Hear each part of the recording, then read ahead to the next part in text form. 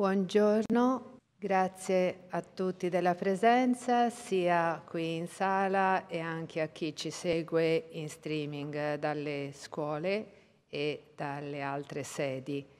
Sono qui per presentarvi l'inaugurazione di ScienzEstate 2024.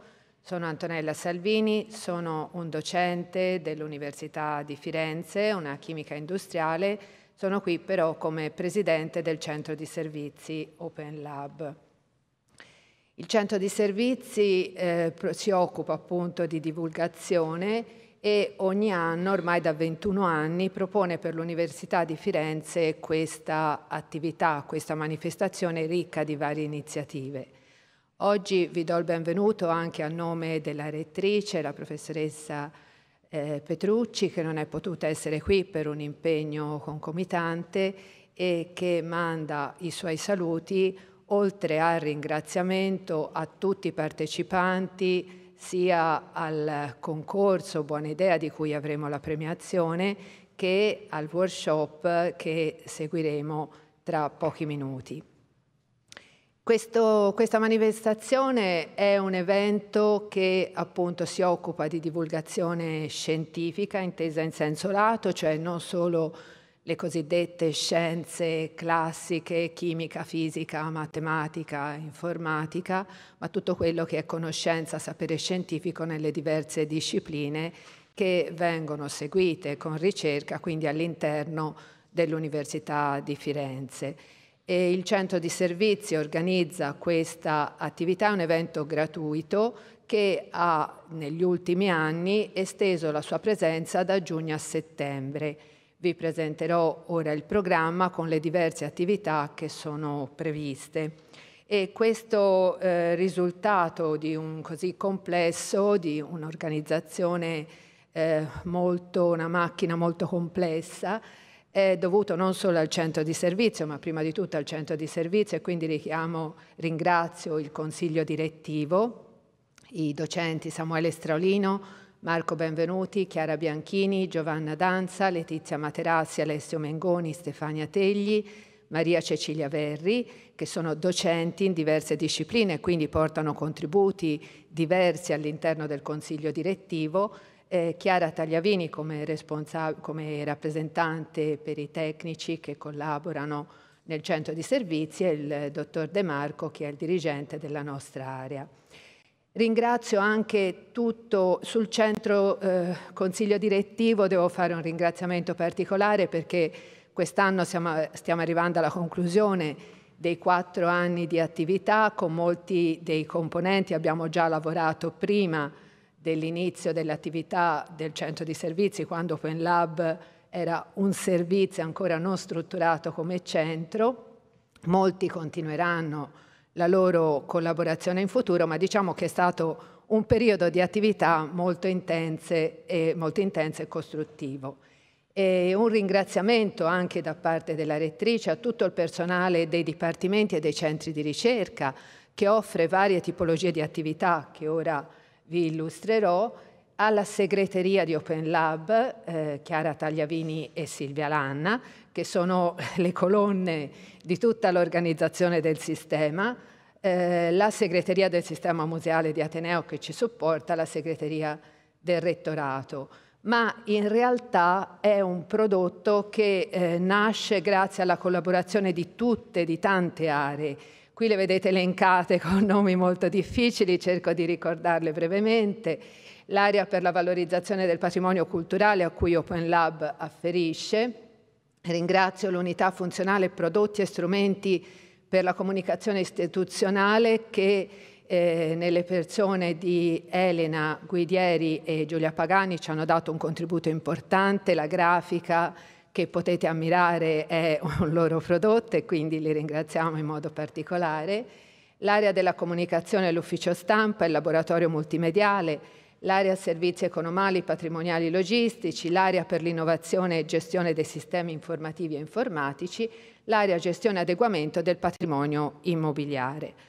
Ognuno ha contribuito nel suo ruolo per permettere appunto non solo alla giornata di oggi, non solo al concorso Buona Idea, ma a tutte le giornate che seguiranno, di essere costruite nel modo migliore.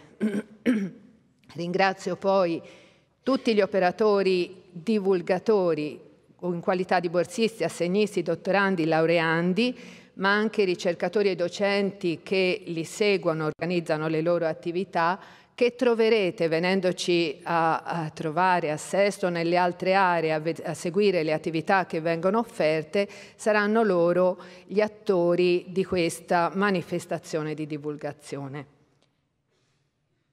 Presento velocemente il programma per non rubare altro spazio al workshop e alla premiazione. Oggi ovviamente siamo qui per seguire, oltre all'inaugurazione, il workshop dedicato quest'anno ad un tema molto particolare. Ringrazio il collega Benvenuti del Consiglio Direttivo che ce l'ha proposto e che abbiamo abbracciato subito come proposta, perché è molto bello e penso per tutti molto sentito in questo periodo: la scienza per la pace e lo sviluppo.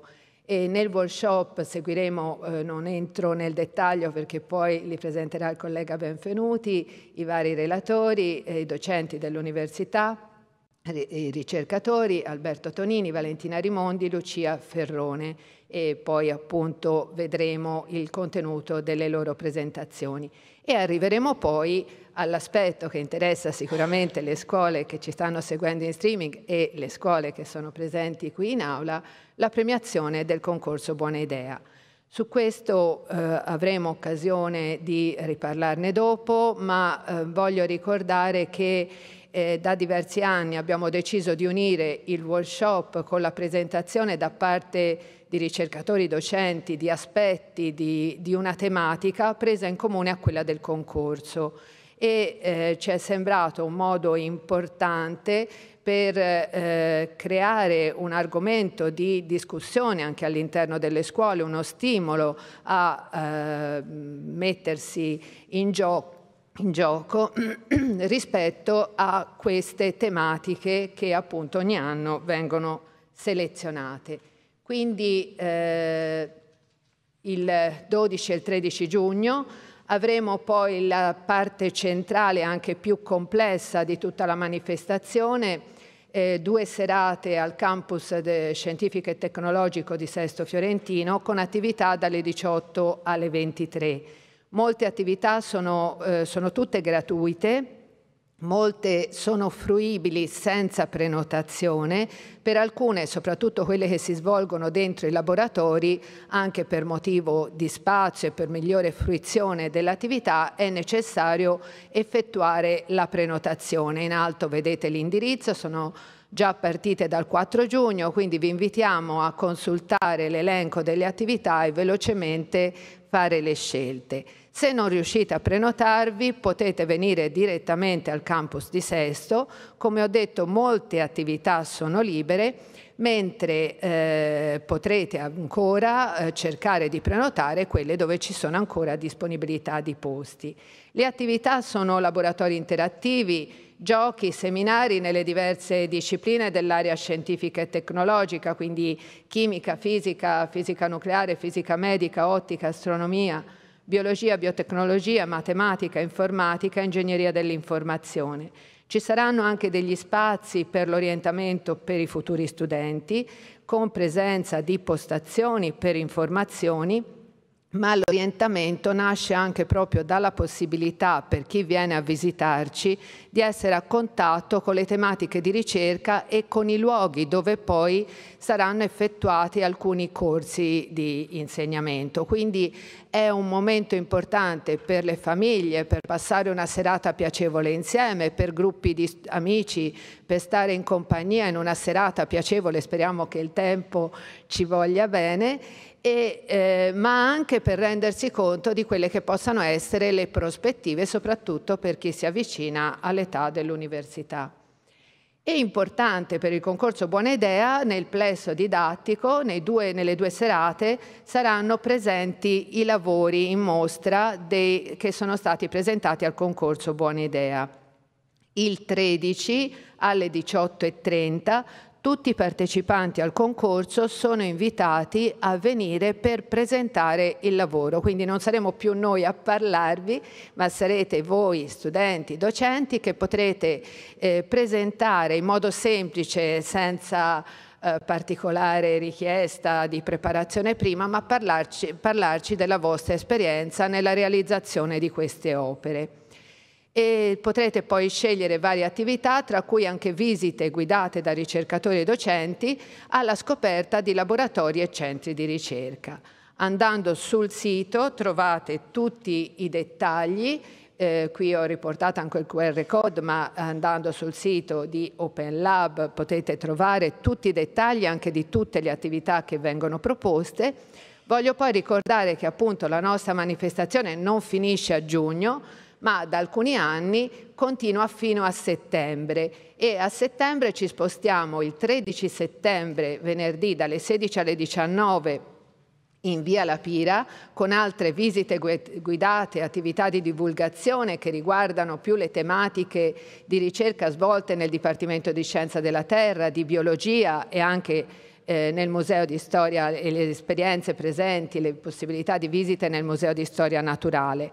E mercoledì 18 settembre concludiamo con le attività al campus delle Scienze Sociali di Novoli, con altre visite guidate e attività, e qui chiaramente la parte centrale si svolge proprio sulle tematiche relative al campus delle Scienze Sociali, quindi giurisprudenza, scienze politiche, scienze economiche.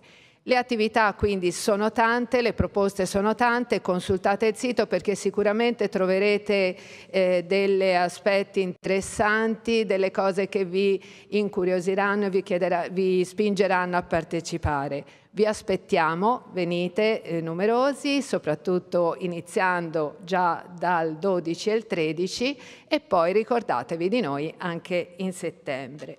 Con questo concludo la parte dei saluti e la presentazione del nostro programma, e invito quindi chiudo intanto qui, il chair della parte del workshop, il professor Marco Benvenuti, e i colleghi che ci presentano i loro contributi. Grazie.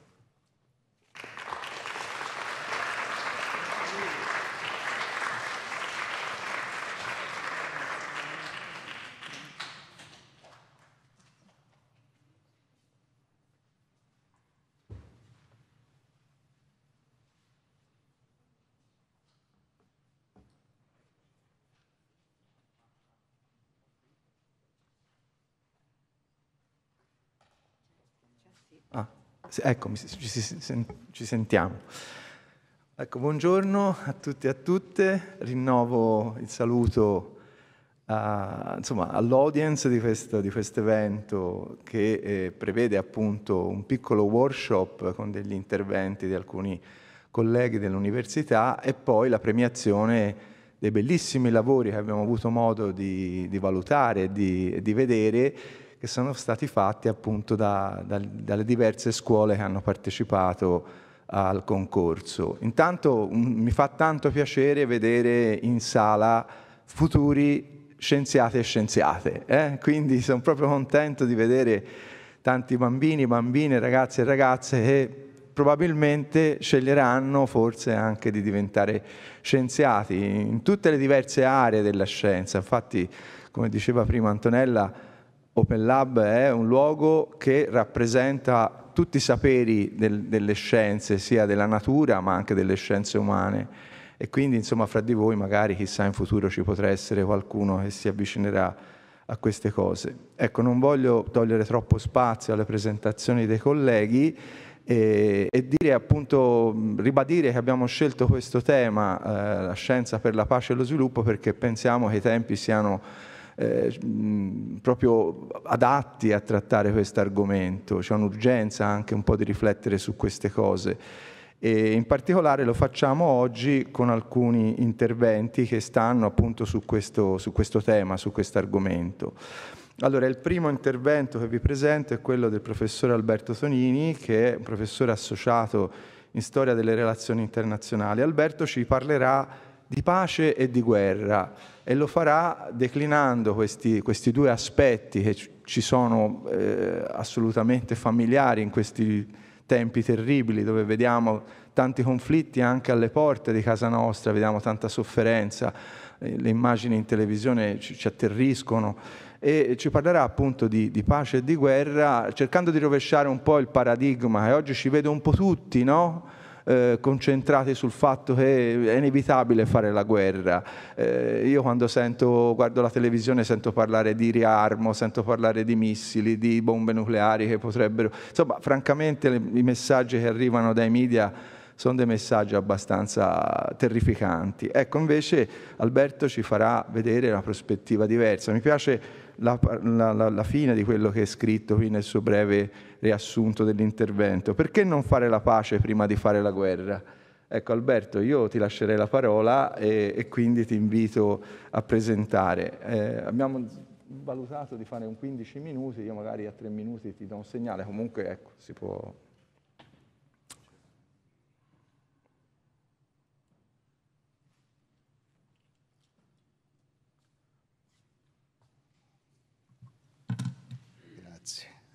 Buongiorno a tutti, guardiamo se funziona anche il telecomando. Funziona. Benissimo. Questa mattina mi è stato chiesto di proporvi una riflessione sul tema della pace e della guerra dal punto di vista della storia dell'umanità.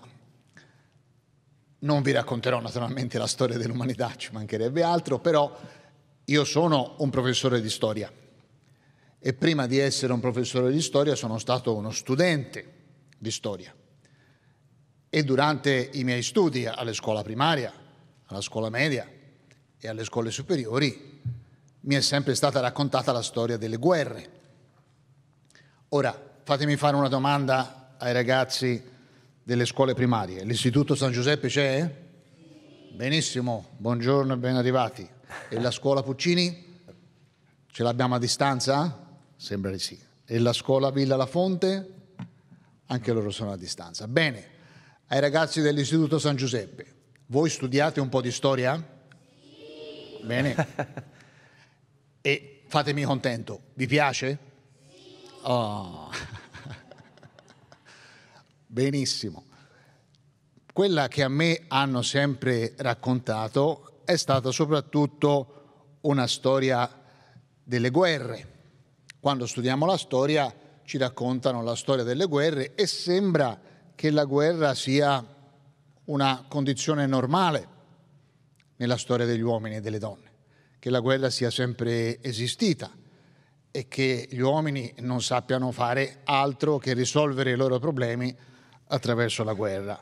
Sono sicuro che anche voi dell'Istituto San Giuseppe avete sentito parlare della guerra di Troia, avete sentito parlare delle guerre puniche, forse, o se non avete sentito non importa, perché tanto avrete occasione di sentirne parlare i prossimi anni.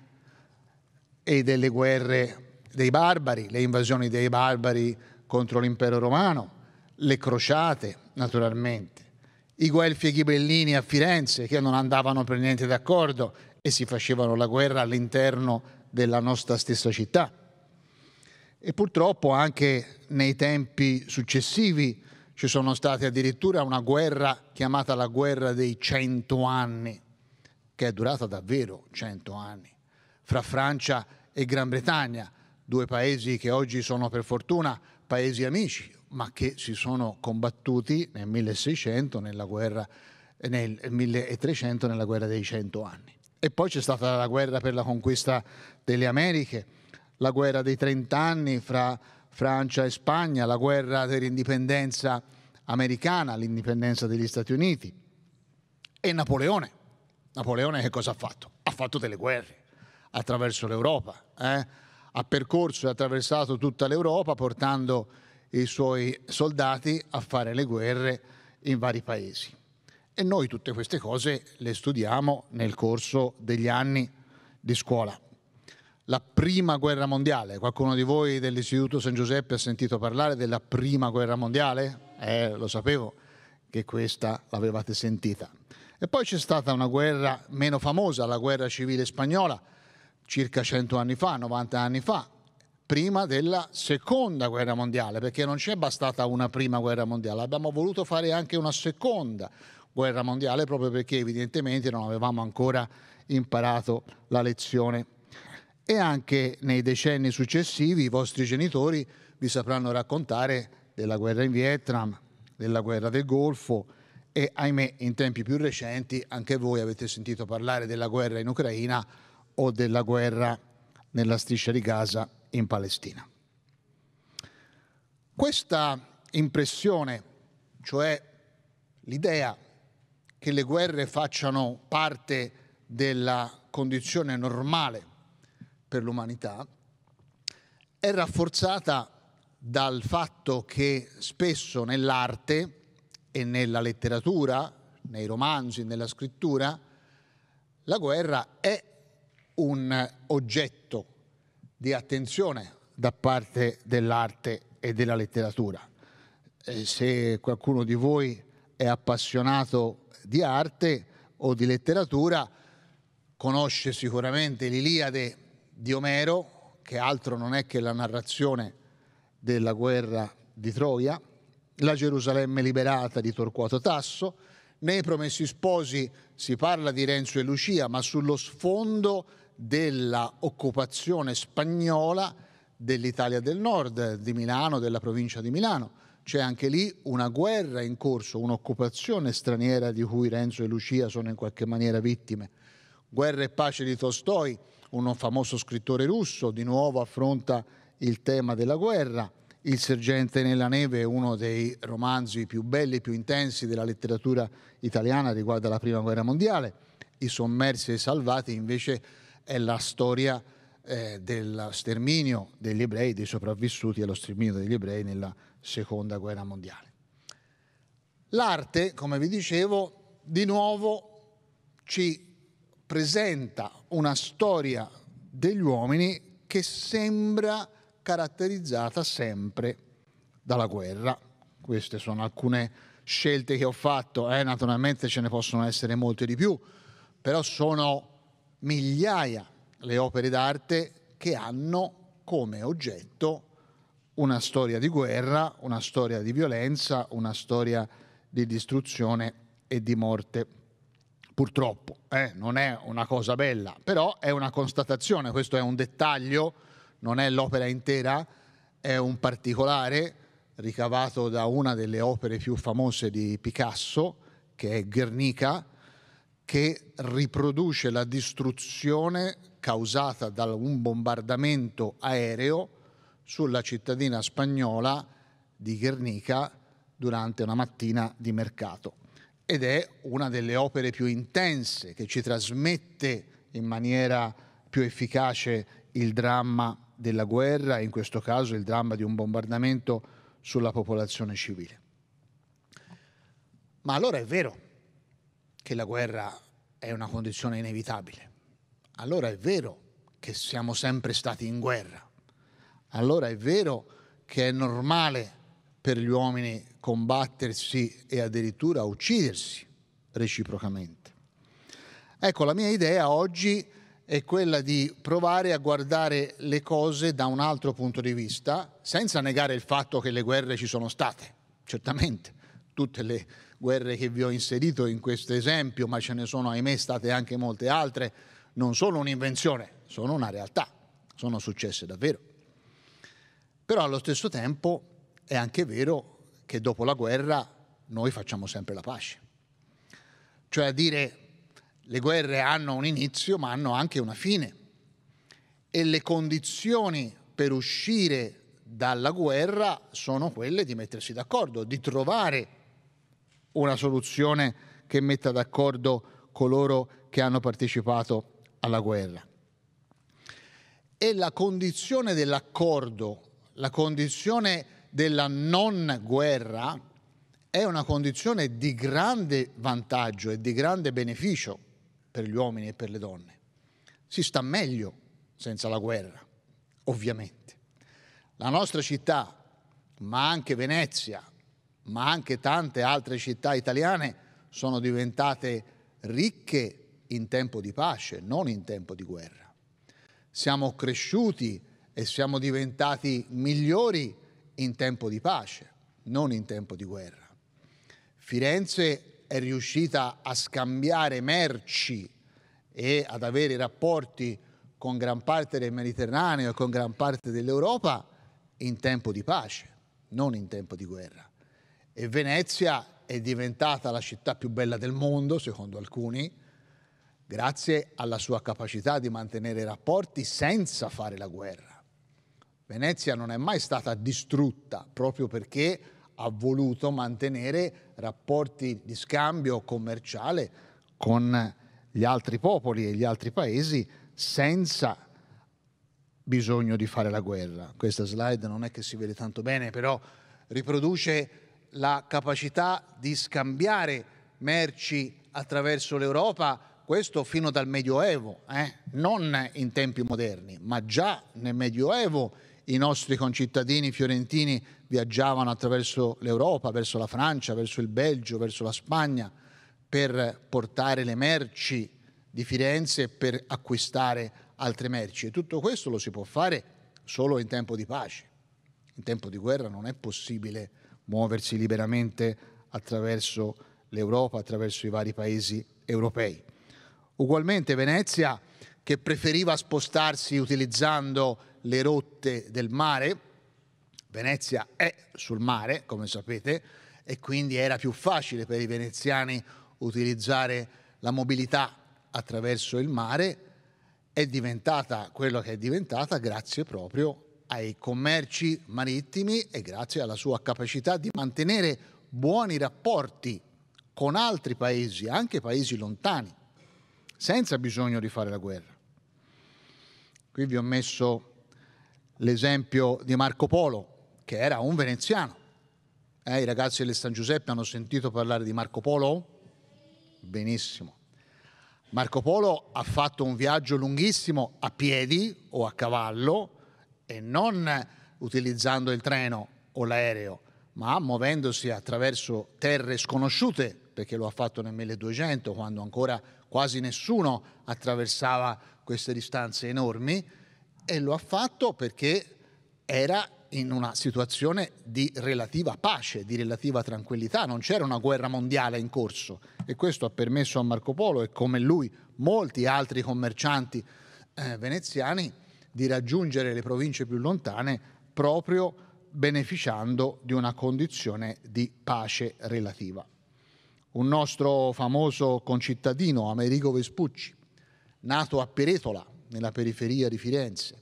Da Peretola è andato a lavorare in Spagna per la famiglia dei Medici, poi gli affari in Spagna non gli sono andati un granché bene, diciamo ha fatto fallimento, ha perso tutti i soldi dei Medici e allora si è messo a viaggiare, ha attraversato l'oceano, ha raggiunto qualche anno dopo Cristoforo Colombo. Cristoforo Colombo, lo sapete, è stato il primo che ha raggiunto il continente americano, anche se non se n'era reso conto. Amerigo Vespucci è arrivato qualche anno dopo Cristoforo Colombo, ha potuto attraversare l'oceano e arrivare nel continente americano proprio perché era una situazione di pace, non c'era una guerra in corso. Ed è stato il primo, non ad arrivare in America, ma il primo a capire che quelle terre dove era arrivato Cristoforo Colombo non erano le Indie, ma erano un continente nuovo, un continente che nessuno aveva ancora riconosciuto. Questo è il motivo perché le Americhe si chiamano Americhe, perché è stato Amerigo a capire che quello era un continente nuovo. È stato anche Amerigo a dare il nome a una parte del continente americano. Il Venezuela si chiama così perché a lui è sembrato una piccola Venezia. Venezuela in spagnolo vuol dire piccola Venezia, perché gli abitanti di quella regione, che oggi si chiama Venezuela, usavano vivere sopra delle palafitte. E le palafitte ad Amerigo Vespucci sono sembrate simili alle case di Venezia che sembrano galleggiare sulla laguna. Tutte queste belle storie si possono raccontare perché c'era una fase di pace a livello internazionale, perché gli uomini e le donne si potevano spostare, potevano visitare altre regioni, altri territori, potevano conoscere altri popoli e questo ha dato una grande spinta alla nostra capacità di conoscere il mondo. Vespucci, Amerigo e Cristoforo Colombo hanno attraversato gli oceani grazie a questo oggetto I ragazzi del San Giuseppe sanno che cos'è questa? Bravissimi. La bussola però non l'ha inventata Cristoforo Colombo, non l'ha inventata Amerigo Vespucci, l'hanno inventata i cinesi. Vedete allora come le cose si muovono attraverso il mondo e come tutti contribuiscono a crescere, a muoversi, a essere più capaci di conoscere il mondo. La bussola è stata uno strumento indispensabile per Cristoforo Colombo e per Amerigo Vespucci, ma è arrivata in Europa grazie alla creatività dei cinesi. Allora, concludo. Gli uomini sono in grado, ahimè, di fare la guerra. Lo abbiamo già detto, lo abbiamo già visto, lo studiate a storia. Nel programma di ogni anno scolastico ci sono un sacco di guerre, però la guerra questo ci consente di fare, cioè di distruggere. La guerra non ci permette di costruire, non ci permette di avanzare, non ci permette di diventare migliori. Però gli stessi uomini e le stesse donne possono fare la guerra, ma possono anche fare delle cose bellissime, dove lo spirito trova una sua soddisfazione, un suo benessere, dove le persone stanno bene. Questo non è un bosco, questo è un giardino realizzato da uomini e donne. Quindi evidentemente la scelta ce l'abbiamo, l'opzione esiste, non è che siamo destinati inevitabilmente a fare la guerra. E allora perché non facciamo la pace prima di fare la guerra e non dopo? Grazie.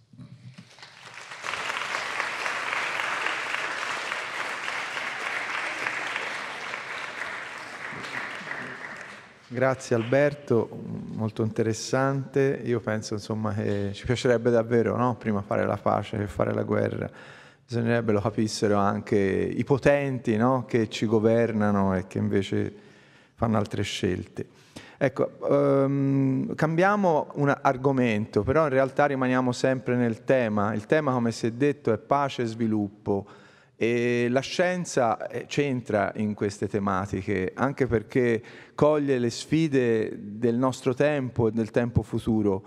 E sono sfide che appunto, per esempio, declinate sullo sviluppo, chiamano in causa anche il nostro rapporto con il pianeta, come noi ci rapportiamo rispetto alle risorse che da sempre utilizziamo. E soprattutto nelle rocce noi abbiamo imparato fino dai primi passi dell'umanità a trovare cose che ci servono e che ci hanno aiutato anche a crescere, a svilupparsi. Oggi la parola che sentiamo spesso associata allo sviluppo è sostenibile, cioè sono due parole che magari fanno anche un po', litigano fra di loro, perché sviluppo e sostenibile non sempre vanno d'accordo, però è quello a cui dobbiamo tendere. Ecco, Valentina Rimondi è una ricercatrice del mio dipartimento che si occupa di geologia dell'ambiente, quindi che studia tutta una serie di elementi che sono presenti nei suoli e nelle rocce, che ci raccontano appunto di quanto per fatti naturali, ma anche per fatti legati alla nostra attività, in qualche maniera ci sono delle sostanze inquinanti o delle sostanze nocive nei nostri terreni, ma si occupa anche di georisorse, e le georisorse sono strategiche. Se pensiamo per esempio a quello che chiamiamo la transizione energetica, no? La transizione verde, trovare delle nuove forme di fare energia, ecco, è proprio nelle georisorse, che sono i minerali per esempio, che andremo a cercare poi gli strumenti per costruire queste nuove forme di energia. Quindi adesso Valentina ci presenta questa sua riflessione sulle georisorse minerarie per uno sviluppo sostenibile. Prego Valentina, 15 minuti. Sì, scusate, proprio un attimo. Sì, buongiorno a tutti, grazie Marco, grazie per essere venuti. Sono molto contenta di essere in questa sala. Allora, ci muoviamo da un ambito aulico proprio a terra, cioè torniamo sul nostro pianeta per illustrarvi un attimo qualche breve informazione su cosa sono i giacimenti minerari e le georisorse di cui spesso sentiamo parlare. Prima di partire da tutto questo, vi richiamo alcune cose che sono sicura avete fatto a scuola riguardo per esempio al pianeta Terra. voi bambini, ma anche i più grandi, sapete che la nostra Terra si è formata un sacco di anni fa, da un punto di vista temporalmente, da un punto di vista geologico è breve, se paragonato per esempio ai tempi dell'universo, ma per noi, per la scala umana, è veramente tantissimi anni fa, parliamo di 5 miliardi di anni fa. La storia poi si è evoluta fino ad arrivare, come sappiamo, all'arrivo dell'uomo sul pianeta Terra. L'arrivo dell'uomo sul pianeta Terra non è stato privo di un contributo. Infatti l'uomo ha un'influenza notevolissima su tutto ciò che riguarda il pianeta Terra nel suo complesso, tant'è che uno dei primi geologi, padre, fondatore della geologia, Stoppani, definì l'attività umana come una vera e propria forza tellurica che modifica il nostro pianeta. E ormai molto spesso si parla di una vera e propria impronta, che vedete lì rappresentata, dell'attività umana sul nostro pianeta. Come questa attività umana in che cosa la vediamo? Una cosa banale, alla ribalta di tutti i giorni, le modifiche per esempio alle temperature globali. Questo quindi è un sunto di uno studio che è stato fatto da molti autori, ma questo di uno scienziato del clima all'Università di Reading, dove ha plottato, quindi con questa scala di colori, come sono evolute le temperature sul pianeta negli ultimi 150 anni, quindi evidenziando un ruolo che direi innegabile sulle modifiche climatiche che tutti noi vediamo e che sono alla ribalta di tutti i giornali. Ma questa antropocene, questa influenza che l'uomo ha avuto sul pianeta Terra, quando inizia sul serio? I geologi dibattono su questo, si dice che poi non esista in definitiva un tempo geologico dell'antropocene. Da un punto di vista più generale c'è chi lo colloca invece molto presto, cioè quando voi avete studiato il Paleolitico, il Neolitico, quando l'uomo ha cominciato a modificare l'ambiente per fare cosa? Una delle prime cose è produrre il fuoco, ha imparato a governare il fuoco per esempio per cuocere la carne, quindi non mangiava più la carne cruda ma si poteva dilettare a mangiare della carne cotta. E altri studiosi lo collocano temporalmente più avanti, per esempio alla rivoluzione industriale. Sono tutti abbastanza concordi, al di là dei vari dibattiti, nell'evidenziare un grandissimo punto di svolta che è quello chiamato della grande accelerazione, che si colloca più o meno dopo la Seconda Guerra Mondiale, di cui abbiamo sentito parlare anche prima, dove l'impatto dell'attività umana sul pianeta è stato immenso. Cosa vuol dire impatto dell'attività umana? Vuol dire prima di tutto tanti aspetti, per quello che ci riguarda noi che studiamo i materiali, vuol dire per esempio la produzione di materiali antropici, questi per esempio, la plastica, l'alluminio. Guardate questo grafico, non ci interessano i numeri, ma guardate dopo il 1950 l'incremento enorme che abbiamo avuto nella produzione di materiali antropici. Tutte cose che non esistevano, cioè esistono in un'altra forma, ma sono state modificate da noi per produrre dei materiali derivati. Questo è un aspetto negativo, non necessariamente ha governato l'aumento della popolazione mondiale, per esempio, dai 3 miliardi, 2 miliardi e mezzo degli anni 50 del secolo scorso siamo arrivati a quasi 8 miliardi. Un cane che si morde la coda, più popolazione ha necessitato a sua volta di un maggior utilizzo e una maggior produzione di materiali antropici. Tutti questi numeri, cosa vuol dire? Se voi prendete il foglio di alluminio che vi trovate in cucina e lo disponete su una superficie piana, vuol dire che tutto l'alluminio prodotto occupa gli Stati Uniti e una parte del Canada. Quindi caliamo questi numeri, che vogliono dire poi poco, su una scala reale.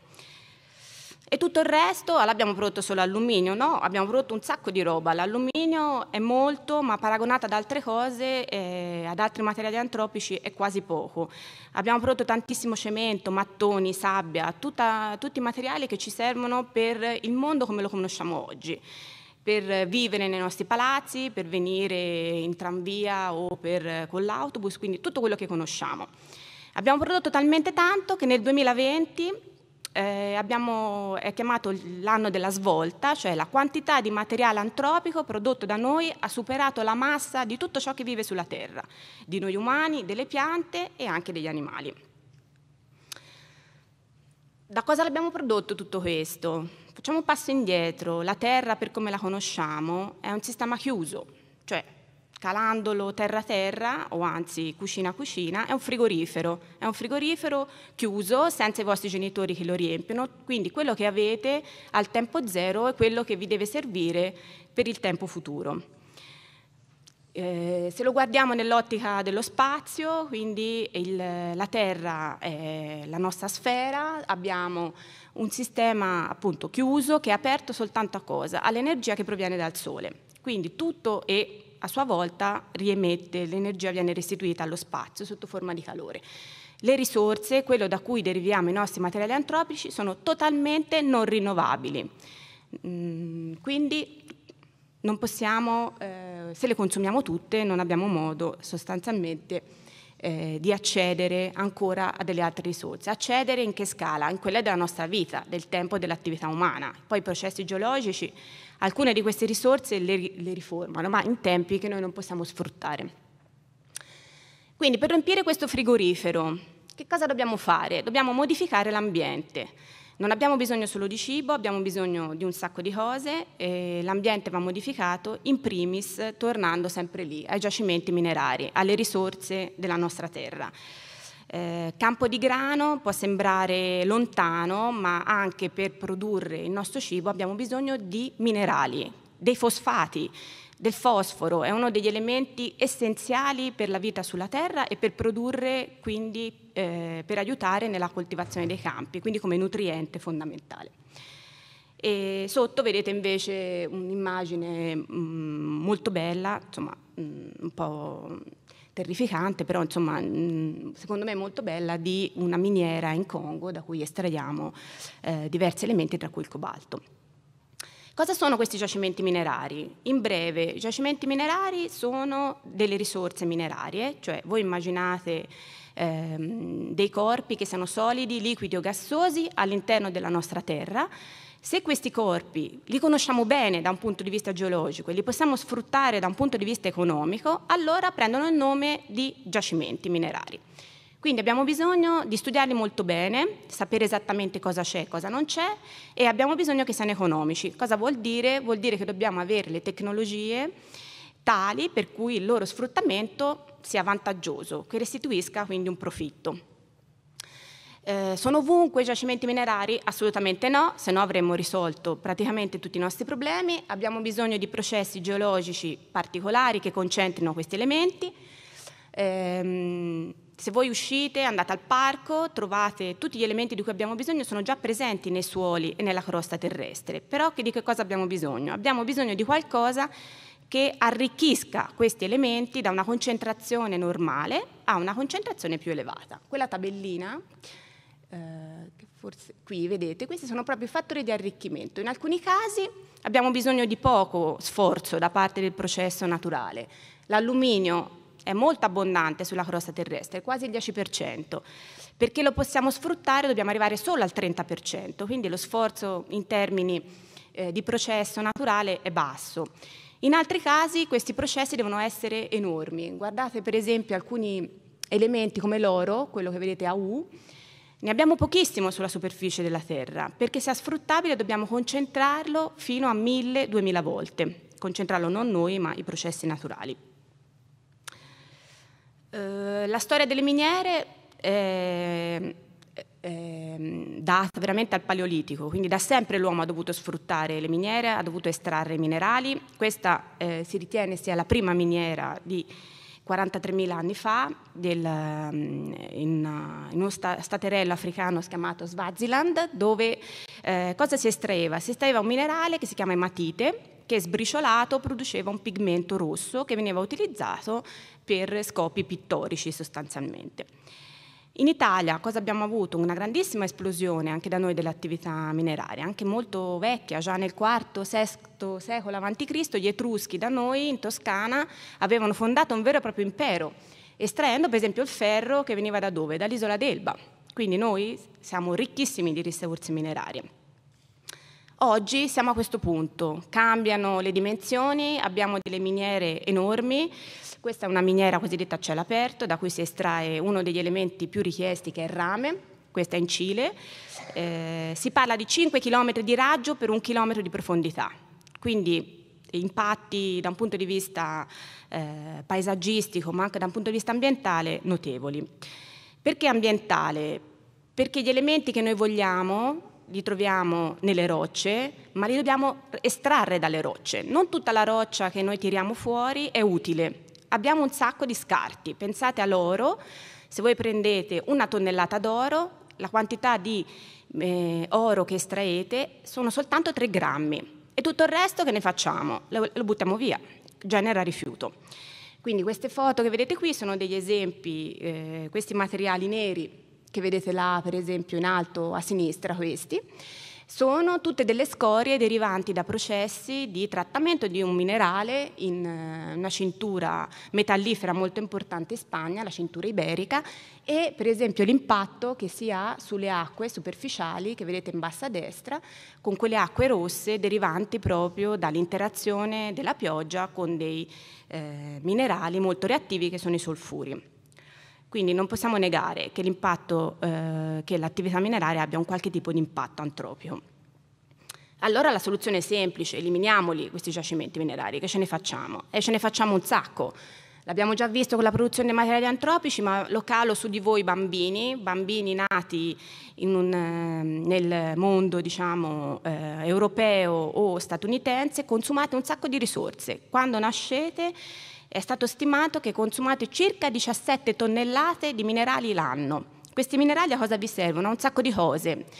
Vi servono alla società, quindi per produrre strade, per produrre edifici, vi servono per produrre il cibo che trovate nel vostro frigorifero, vi servono per avere il PC, per avere la LIM a scuola, per avere tutta una serie di cose che siamo abituati a vedere nel nostro contorno. Quindi andrà meglio nel futuro. Sentiamo sempre parlare di transizione verde, quindi vuol dire che elimineremo il problema. Non è affatto così. La decarbonizzazione necessiterà per forza di un sacco di minerali. Avremo bisogno di tante tecnologie, ne abbiamo già sentito parlare, di pale eoliche, di energia solare, eccetera, ma anche per esempio delle famose auto elettriche. Sono tutte energie, sono tutte forme sono tutte mezzi o tutti strumenti che necessiteranno di un sacco di minerali. Per esempio qui, senza entrare nei dettagli, avete però i chili di minerali che sono necessari per produrre un'auto elettrica rispetto a un'auto convenzionale. Sono le prime 2 barre lassù. Guardate i numeri, qui siete a 200 kg per veicolo. Per quanto riguarda un'auto odierna a combustibile fossile siamo appena 40. Quindi avremo sicuramente dei vantaggi, ma questi minerali li dobbiamo tirare fuori.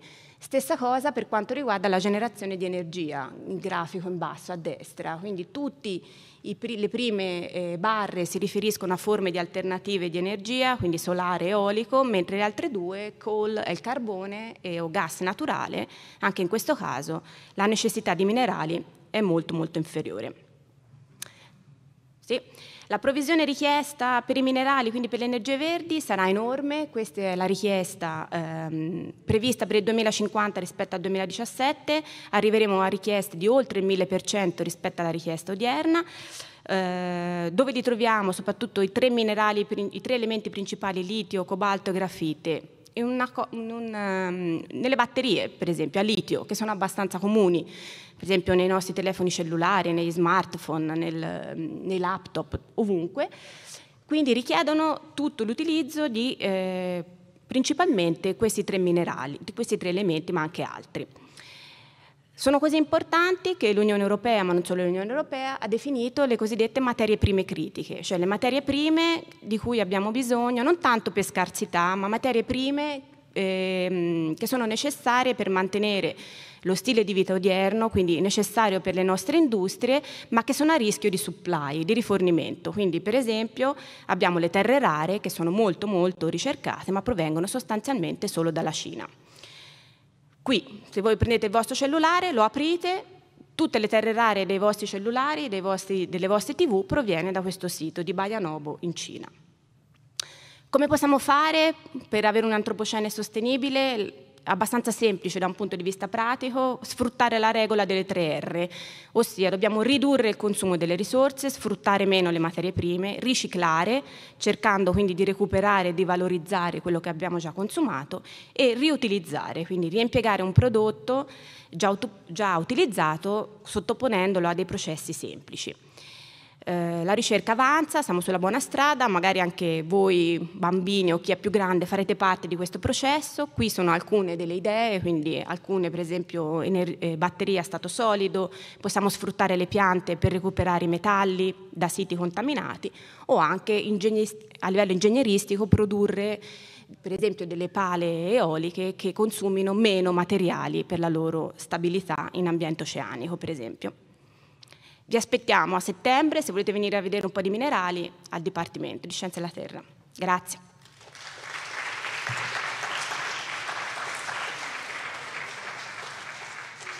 Ecco, Valentina ci ha mostrato, si sente? Sì, un esempio di come la scienza affronti le sfide del futuro, del presente e del futuro, mettendo anche in evidenza però le criticità. Nulla è gratis, non otteniamo niente senza spendere, senza qualche tipo di costo. Quindi bisogna entrare anche in quest'ordine di idee quando si parla di sostenibilità. Però ecco, la scienza si sta impegnando su questo terreno. Parlando di risorse mi viene in mente che queste risorse però non sono accessibili a tutti. Valentina faceva l'esempio un po' provocatorio dicendo: noi che viviamo nel mondo occidentale, in Europa e in America, abbiamo accesso a cose che ci sembrano normali.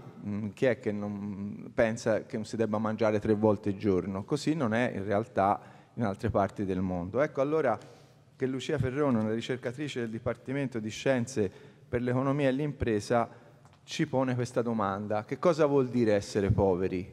Quindi la povertà, una riflessione sulla povertà, che è un altro aspetto, un'altra faccia dei problemi della pace e dello sviluppo.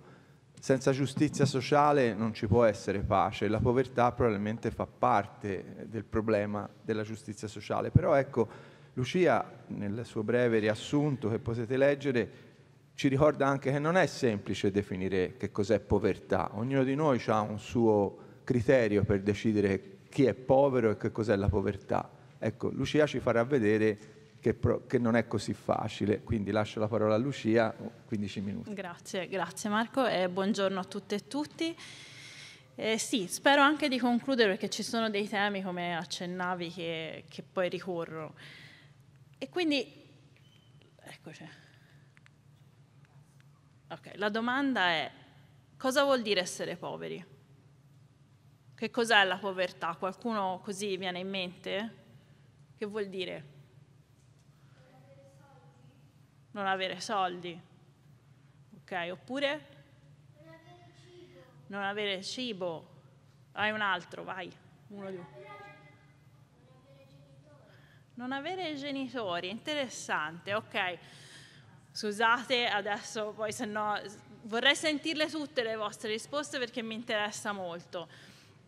Io studio questi temi da tantissimo anni, ho lavorato per un po' all'UNICEF dove mi occupavo appunto di definire cos'è la povertà dei bambini in particolare modo. Perché questa domanda? Beh, perché la povertà, ridurre la povertà è uno degli obiettivi principali, la giustizia sociale dovrebbe essere uno degli obiettivi principali dei governi, almeno dovrebbe esserlo, ed è anche il primo degli obiettivi di sviluppo sostenibile, che è appunto no poverty, basta la povertà, smettiamola con la povertà, eliminiamo la povertà. Beh, però non è così semplice, perché la povertà, già dalle vostre risposte, ci dice che ci sono molti concetti di povertà. Chiaramente c'è la mancanza di soldi e questo lo sappiamo, no? Noi quando pensiamo alla povertà, cosa pensiamo? Alle immagini che vediamo nelle campagne di sensibilizzazione, magari bambini denutriti, persone che scappano dai conflitti, dalla guerra, eccetera. Però non è così semplice. Come diceva qualcuno, il cibo, l'acqua, l'accesso alle cose che ci servono per vivere, che purtroppo implicano anche un grande consumo di risorse, ma ci servono per sopravvivere. Però c'è anche un concetto più ampio. Possiamo dire che non avere soldi, non avere accesso ai beni primari che ci servono per vivere, magari cosa fa? Ci limita anche la libertà, limita anche le nostre opportunità. no? Perché se siamo poveri dobbiamo occuparci solo di cercare di sopravvivere. E cosa fa anche? Limita il nostro benessere, perché la povertà sappiamo che crea degli stati di stress, siamo sempre stressati. Vi è mai successo di avere così tanta fame che non ci vedete più? Che proprio non riuscite a pensare a altro? Vedete nero proprio dalla fame. Questo è un problema, perché quando noi siamo in questo stato di bisogno, poi magari non riusciamo a pensare bene, magari prendiamo decisioni un po' così, senza pensarci, no? E magari limitiamo anche le nostre opportunità future. Ok, quindi questo già per dirvi che la situazione è più complessa, ma guardiamo la povertà, quella classica, quella proprio monetaria, come si dice, i soldi. Secondo voi è aumentata o diminuita? Aumentata. Negli ultimi anni forse un pochino, ma in realtà la povertà intesa come povertà estrema, e qui entriamo in definizioni complicate, ma è quella che al momento è definita come $2,15 il giorno, 2 euro il giorno. Questo è un esercizio che io faccio fare agli studenti ogni tanto, di andare a vedere cosa possono comprare con 2 euro al giorno a testa. Provateci una volta, quando andate a fare la spesa con mamma e babbo, quando siete al supermercato, provate a vedere cosa comprate con 2 euro, più o meno sono $2. Okay, la povertà è diminuita moltissimo negli ultimi 30 anni, anche se negli ultimi anni è un po' aumentata perché col Covid c'è stato purtroppo un aumento della povertà, ma siamo comunque sotto il 10%. Okay? Qui ho messo anche l'Italia perché noi pensiamo alla povertà spesso e volentieri come qualcosa di lontano, come qualcosa che succede in altri paesi. Ma la verità è che la povertà, anche quella estrema, esiste in tutti i paesi, ed è per questo che l'obiettivo di eliminare la povertà è un impegno che si sono preso tutti i governi del mondo, okay? Non solo i cosiddetti paesi poveri, i paesi in via di sviluppo. E anche in Italia c'è una piccolissima fetta di persone che vivono in povertà estrema, molto meno dell'1%, ma è stimato che esiste. Inoltre la povertà non è uguale per tutti. Gli adulti, le persone con più di 18 anni, hanno un tasso di povertà molto basso, insomma molto basso, 6,4%, mentre invece, come vedete, i bambini nella definizione internazionale sono fino a 17 anni, ora non è che siate proprio bambini, magari i ragazzi alle superiori, però vedete che sono genericamente hanno tassi di povertà molto più alti. Questo, come dicevo, è un problema, perché crescere in povertà poi limita tutte le opportunità future. Per esempio, lo sappiamo, la malnutrizione ha degli effetti a lunghissimo termine. Però, detto questo, quindi la mancanza di soldi, ok, va bene, ci siamo, la capiamo. Allora, avere più soldi, avere un PIL più alto, la crescita del PIL, sono sicura ne avete sentito parlare, se ne parla in continuazione. Chi ne ha sentito parlare? La crescita, qualcuno sì, non cresciamo quest'anno, il PIL non aumenta, che si fa? Beh, cosa vuol dire? C'è un nesso così diretto? Beh, sì e no. Cosa stiamo guardando qui? Stiamo guardando due cose, la mortalità infantile e la scolarizzazione, andare a scuola. E nell'asse orizzontale, sotto, vedete che c'è il reddito pro capite, cioè quanto una nazione è ricca. Cosa vogliono dire questi grafici? Brevemente, vuol dire che quando siamo abbastanza poveri, quando siamo più poveri, i paesi che sono più poveri, quando aumentano, quando diventano appena un po' più ricchi, subito c'è meno mortalità, subito c'è più scolarizzazione. Ma via via che diventiamo più ricchi, queste cose non diminuiscono nel caso della mortalità o aumentano così velocemente. Allora cosa vuol dire? Che oltre un certo punto i soldi ci aiutano, ma non così tanto, c'è bisogno di altre cose. E poi la domanda principale, i soldi fanno la felicità? No. Sì e no, però aiutano. Sì e no. Anche qui vediamo qualcosa di simile. Quando siamo, come dicevo, molto poveri, chiaramente averci subito dei soldi ci aiuta, no? Ci sentiamo subito meglio, stiamo meglio, possiamo fare più cose, siamo più tranquilli. Questo immagino che purtroppo molti di voi e di noi hanno avuto magari periodi di stress economico e quindi ci preoccupiamo, quindi avere più soldi un po' ci aiuta, però anche qui non così tanto. Quindi anche lì siamo poveri, la mancanza di soldi, sicuramente la mancanza di soldi è un punto fondamentale della povertà, però c'è tanto altro. Un modo in cui noi misuriamo la povertà molto diffuso, oltre alla povertà monetaria che vi ho fatto vedere prima, quindi non avere neanche un minimo di soldi, è la povertà multidimensionale. Senza addentrarmi troppo nei concetti, però è un tipo di povertà che noi misuriamo andando a chiedere alle persone se realmente hanno accesso, no? Non quanti soldi avete, non quant'è il vostro reddito, il vostro 7,30 o quanto guadagnate al mese, ma gli chiediamo: avete accesso alla scuola, avete accesso all'acqua, avete servizi igienici adeguati, avete accesso all'elettricità o quantomeno a qualcosa per dire per cucinare. Beh, quando noi guardiamo queste statistiche, noi scopriamo che la povertà multidimensionale è quasi sempre più alta di quella monetaria. Quindi che ci dice questo? Perché succede questa cosa? Beh, perché c'è quello che io chiamo il paradosso di Harry Potter. Ora, forse io sono ancora di una generazione millennial in cui Harry Potter era una cosa molto rilevante. Ma perché è importante? Perché cosa ci dice? E questo è vero specialmente per i bambini, perché nelle famiglie, anche quando ci sono i soldi, può darsi che non vengano dati in maniera uguale ai bambini, e questo è specialmente vero nei paesi più poveri. La famiglia di Harry è benestante, sono quasi ricchi, direi, no? Hanno la villetta, 2 macchine, tutto quanto. Ma Harry come vive? Nello sgabuzzino, viene trattato male, che è un altro aspetto, ha solo vestiti vecchi che va bene riciclare, però in quel caso no, è forse un po' troppo, eccetera. Quindi si può essere poveri, e questo è vero molto per i bambini e i ragazzi, anche in famiglie ricche. Quindi è importante capire che chiedere solamente alle persone quanti soldi avete, alle famiglie quanti soldi avete, non ci dice tutta la storia. Non è che non sia importante, ma non ci racconta tutto. E questa è la domanda.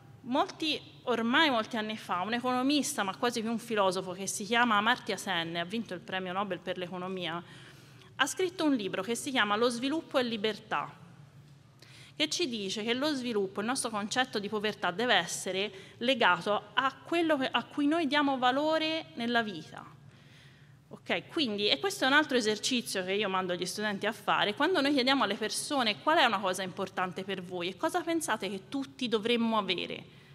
Ok, un minimo di soldi va bene, ma il cibo? Chi è che lo diceva fra voi? Qualcuno ha detto il cibo. La salute, vogliamo stare bene, vogliamo avere una casa, ma anche l'istruzione, vogliamo andare a scuola, l'istruzione è importante.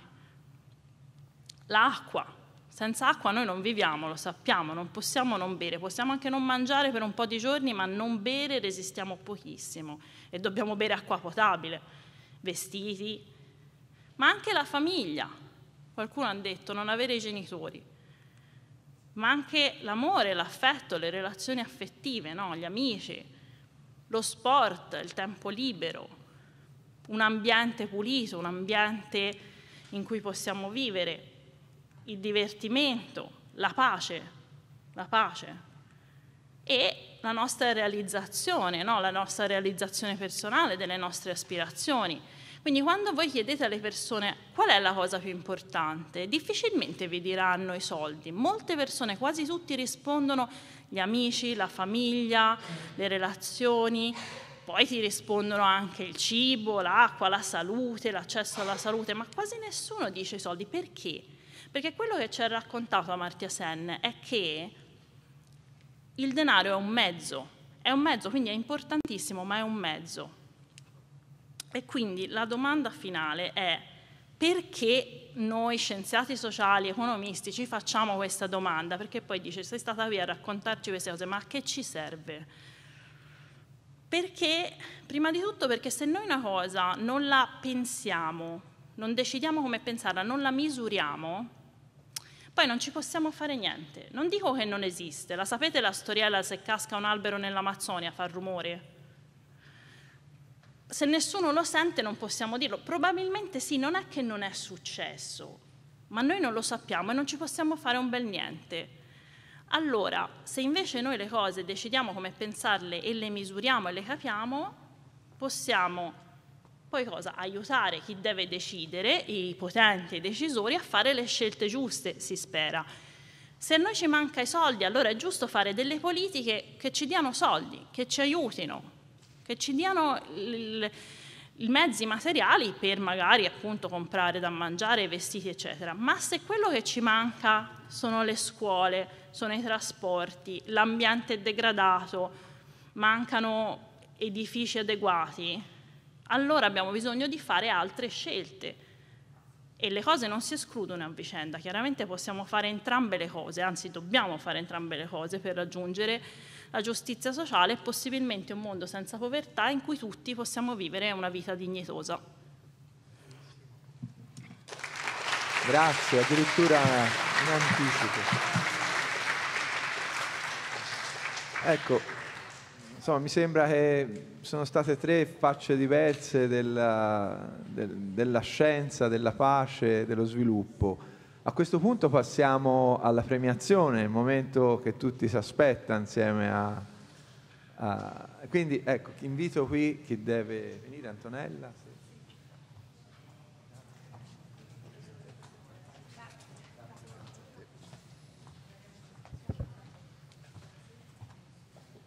Allora ancora un minuto prima di arrivare alla premiazione, intanto invito anche la prorettrice Menesini che ci sta raggiungendo e abbiamo l'assessore Sara Martini del Comune di Sesto, assessore lunghissimo, lo sono dovuto segnare, alle scuole politiche, trasferimento tecnologico, rapporto con l'università, con il polo scientifico, mi fermo a questo.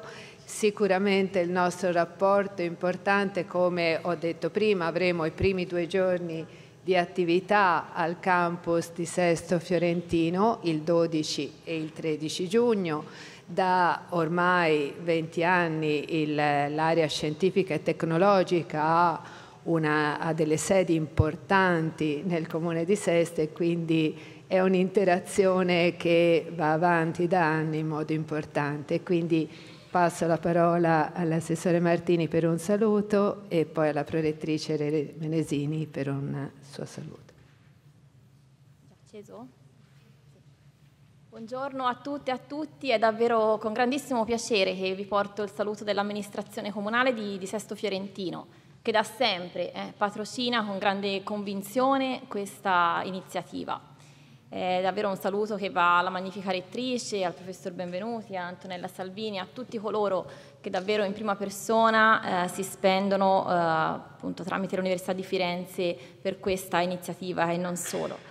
Ovviamente siamo qui perché, come diceva appunto Antonella, gran parte di questo evento avrà luogo proprio nello straordinario campus che ospitiamo nel territorio comunale di Sesto, che è appunto il campus tecnologico e scientifico dell'Università degli Studi. È ormai ScienzEstate un appuntamento attesissimo dal nostro territorio, da tanti bambini, bambine, da ragazzi, da tantissime famiglie. E anche noi lo attendiamo perché davvero anima in modo, ripeto, straordinario, in modo davvero ricco, quello che è un centro appunto universitario, scientifico di altissimo valore, di valore internazionale. Tutti lo riconosciamo, tutti lo sappiamo e tutti vogliamo che ancora di più possa avere uno sviluppo adeguato e all'altezza appunto di quello che rappresenta.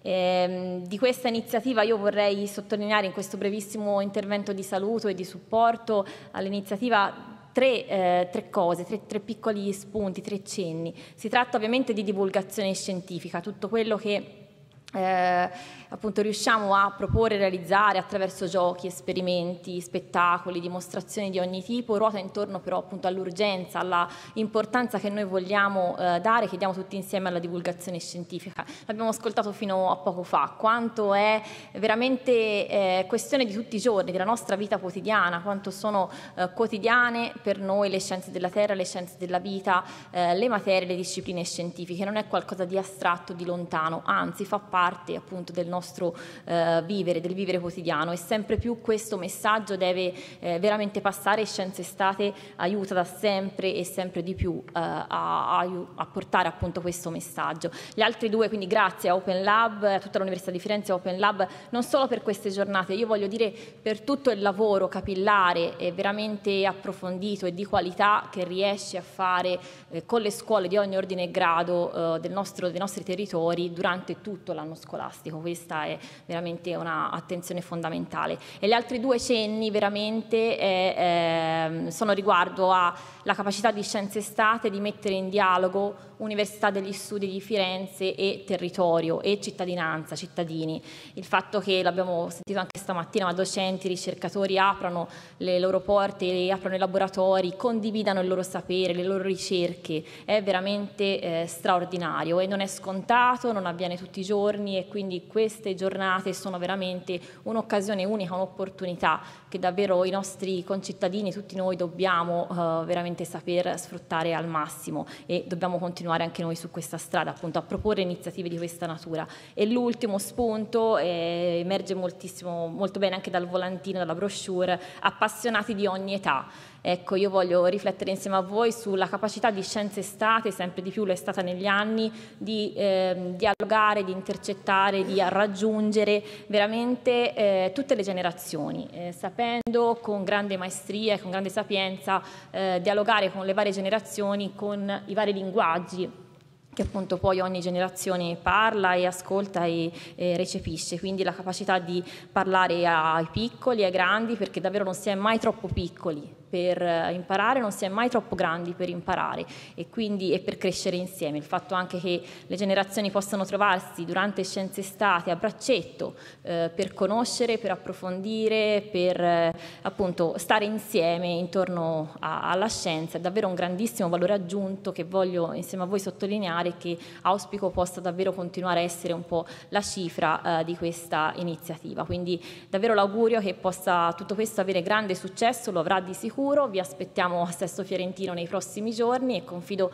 che si possa continuare a lavorare insieme, Università degli Studi di Firenze, Open Lab e amministrazioni locali, e per prima appunto quella di Sesto Fiorentino che oggi rappresento, per grandi nuove opportunità da offrire a tutta la cittadinanza. Grazie.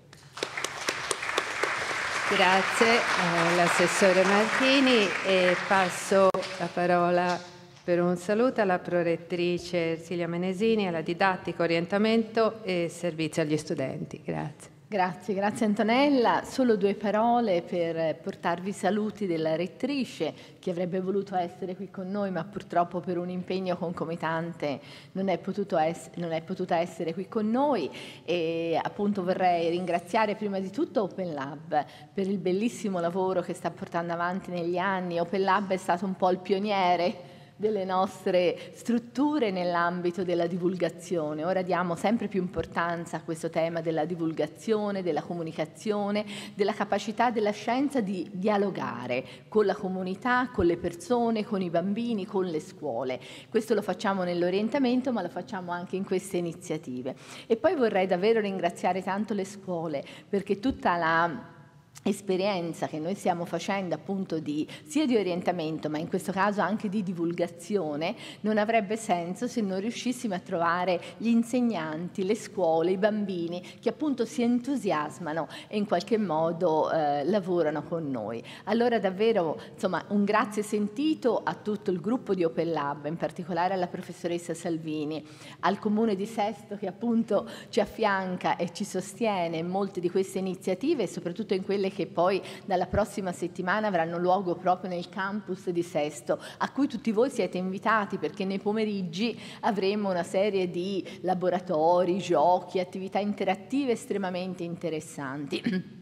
E poi ovviamente un grazie davvero alle scuole che hanno partecipato ai concorsi, che hanno partecipato questa mattina e che quindi hanno voglia di mettersi in gioco e di rispondere con entusiasmo a questo nostro invito. E direi che con queste parole mi taccio, in modo da poter iniziare un momento che per voi è molto importante, proprio di premiazione. Grazie.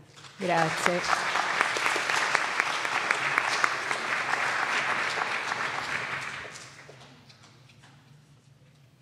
Bene, allora intanto passiamo alla fase della premiazione, quindi io chiamo la collega Letizia Materassi che ci accompagnerà in questa fase. Grazie.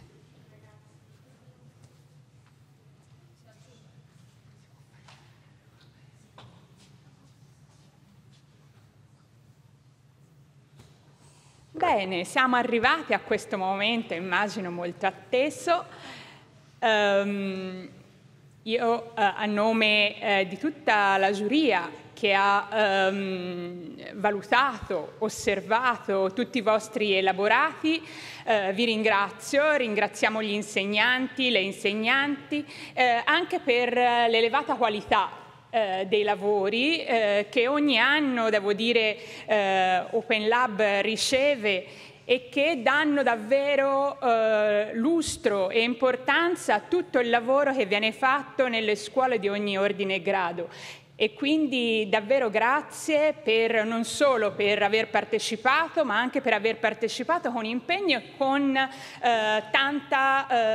spendendo tanta energia, perché si vede che dietro a tutti gli elaborati c'è un grosso lavoro di affiancamento dei ragazzi, e quindi a tutti voi che avete partecipato davvero molte grazie.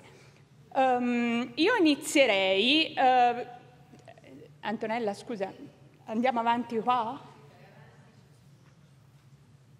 Ok, inizierei dicendovi un po' i criteri con cui abbiamo lavorato. Innanzitutto, se vuole venire anche Marco e Giovanna, che sono stati insieme a me membri insieme a Antonella, dobbiamo dire che la commissione, la giuria è stata rappresentata da tutti noi, in più c'è anche un esperto professionista esterno ad UniFi, e la composizione della giuria è molto eterogenea perché ci occupiamo di cose diverse, si va dai docenti, ricercatori, amministrativi e anche grafici, esperti di marketing che hanno valutato i vostri elaborati da più punti di vista, quindi non solo dal punto di vista strettamente scientifico, ma abbiamo voluto dare una definizione molto ampia del concetto di divulgazione e capacità, come diceva la prorettrice, di comunicare all'esterno queste vostre riflessioni. I progetti dovevano essere presentati sotto varie forme. Molti di voi hanno partecipato con testi scritti, soprattutto ai livelli più alti degli studenti universitari, e poi via via anche attraverso artefatti, attraverso fumetti, attraverso disegni, lavori grafici, esperimenti e addirittura video e strumenti scientifici, altri strumenti scientifici. La giuria ha valutato la coerenza, quindi quanto il vostro elaborato rispondeva effettivamente alla chiamata e quindi al bando che abbiamo pubblicato, che era appunto sulla scienza per la pace e lo sviluppo, quanto fosse originale, e quindi l'originalità possiamo valutarla perché dà un punto di vista originale a quell'oggetto di studio e di osservazione, oppure perché utilizza una tecnica originale. L'intelligibilità del progetto, questa parola magari un pochino più difficile per i bimbi più piccoli, ma che cosa vuol dire? Che il progetto anche a un non esperto risultava chiaro, risultava comprensibile, ed è un po' anche questa un po' la sfida dell'accademia, dell'università, quelle non solo di divulgare le cose con i paroloni o con i grandi concetti, no, di cui in qualche modo ci facciamo promotori e divulgatori, ma dirlo anche in maniera semplice. Dirlo in maniera che tutti, indipendentemente da quello che Lucia ci diceva, no? Uno dei livelli del nostro benessere è anche il livello di scolarizzazione, ma chi questa scolarizzazione elevata ancora non ce l'ha o non la potrà mai avere è comunque un nostro interlocutore e quindi meritevole di essere raggiunto dai prodotti della scienza. Quindi quanto erano intellegibili e comprensibili i vostri progetti? La qualità della realizzazione, anche artistica, e oltre che scientifica, e la rilevanza divulgativa, quindi quanto fosse stato importante anche per Open Lab il servirsi dei vostri lavori per poter divulgare questo tema alla popolazione. La giuria vi ho già menzionato, abbiamo avuto il nostro presidente, Marco benvenuti, presidente, la professoressa Antonella Salvini, Poi abbiamo avuto appunto Marco Benvenuti, Giovanna Pascini, Marco Panichi che invece al momento oggi non è potuto essere presente e la sottoscritta. I premi per tutti, veniamo al momento invece più emozionante.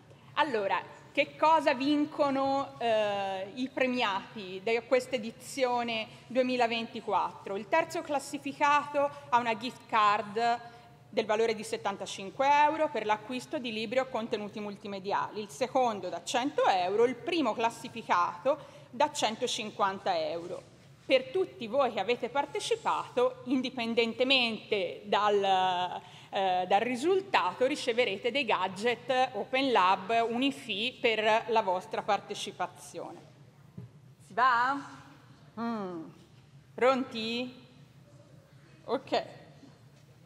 Il tema l'abbiamo riportato, immagino che lo conosciate ancora meglio di noi perché quando si partecipa a un bando il tema lo si spacchetta da tutti i punti di vista, parole chiave, intuizioni e davvero quindi quest'anno la sfida era quella di ricollegare il tema della scienza a un tema che abbiamo visto molto importante per la storia dell'umanità, che è la pace e lo sviluppo. Le categorie, partiamo, categoria delle scuole, studenti delle scuole primarie. Ce ne abbiamo qui? Ok, benissimo.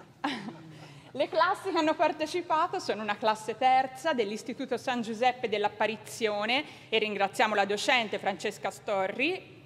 Ha partecipato con un testo, complimenti davvero. Ha partecipato la classe prima B della scuola Puccini Nord Prato e ringraziamo la docente Simona Sgherri.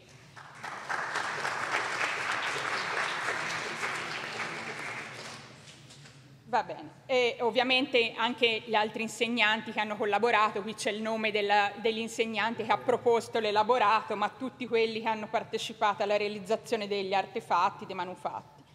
Le classi prima A, seconda A, terza A, quarta A e quinta A della scuola primaria Villa La Fonte dell'Istituto Falcone Borsellino di Sesto Fiorentino, grazie alle insegnanti Gloria Gigli e Francesca Pani. Ok, allora, vediamo.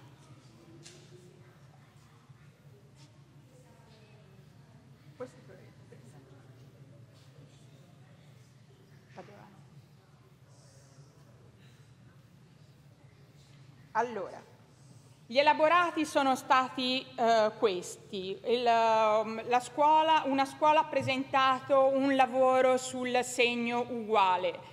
Un concetto molto utilizzato, ovviamente un concetto chiave della matematica, ma che è stato poi utilizzato anche per comprendere meglio il concetto di uguaglianza. Attraverso poi il lavoro presentato è stata una presentazione in PowerPoint di tutto il percorso realizzato e soprattutto un lavoro corale di ricostruzione di quello che è stato fatto, di una riflessione di tutti i ragazzi e le ragazze, dei bambini e delle bambine su che cosa vuol dire uguaglianza. Un altro lavoro, che è quello appunto della scuola Puccini, è la realizzazione di un robot che in qualche modo abbia tutta una serie di programmi che consentano di di portare avanti il concetto di sviluppo e di pace, dal programma Scacciaguerre a quello Piantare alberi, un robot insomma che non è solo quello che ci aiuta per meccanicamente compiere delle azioni, ma che ci possa servire per risolvere tanti problemi del nostro pianeta. Un altro elaborato, quello della scuola del Villa La Fonte, invece si è trattato di un insieme di lavori di artigianato o anche per lo sviluppo di abilità manuali da parte delle classi che hanno partecipato e quindi anche il riflettere intorno a questi tre pilastri: l'uomo e la scienza è indispensabile se l'uomo ne fa un buon uso. E hanno presentato appunto il PowerPoint di restituzione di questi elaborati. Quindi, Al terzo posto la scuola primaria Villa La Fonte, che si aggiudica il terzo premio. Abbiamo una rappresentanza della scuola, l'insegnante. Le faremo avere. Ah, benissimo, allora un applauso all'insegnante. Gloria Gigli, piacere, ecco. Allora, venite davanti. Premio alla prorettrice e Sara Martini. Grazie. Grazie mille. Bene, Laura. Grazie a lei, grazie davvero per la partecipazione. Bene, grazie. E un saluto anche a tutti gli studenti e le studentesse che hanno partecipato e che hanno ottenuto questo terzo premio. Veniamo al secondo classificato. Classe prima B, Scuola Puccini Nord Prato, con una votazione di 218.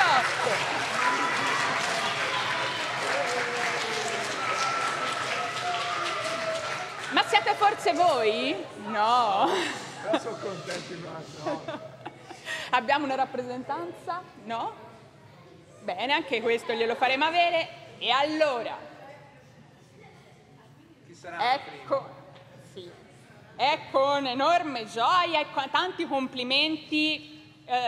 Io sono anche un pochino facile a commuovermi, ma quando ho letto il vostro elaborato non vi nego che mi sono molto commossa per quanto siate arrivati poi a come conclusione del vostro lavoro, perché avete lavorato sul concetto di diversità, ma perché bambini siamo tutti uguali? Come avete concluso il vostro lavoro? Oh, siamo umani! Allora chiamiamo i primi classificati dell'Istituto San Giuseppe della classe terza, che si aggiudica il primo premio con una votazione di 236 punti.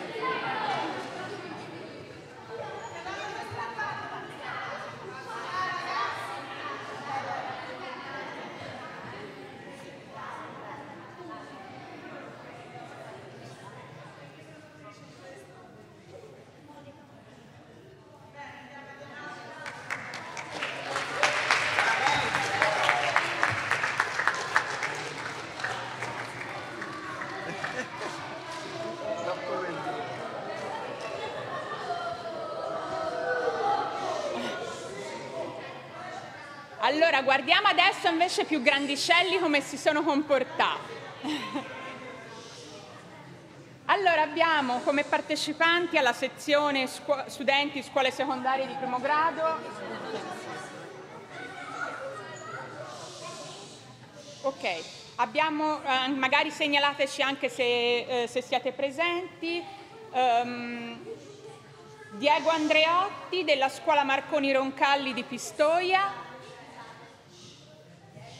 Diego c'è? No? La classe prima B dell'Istituto Comprensivo Altiero Spinelli di Scandicci e la professoressa Lara Pantani. Ci sono? Ok. E la classe seconda D dell'Istituto Comprensivo Altiero Spinelli, sempre di Scandicci, sempre con la professoressa Lara Pantani. Okay. Essere collegati perché avevano problemi. Va bene, allora vediamo i risultati.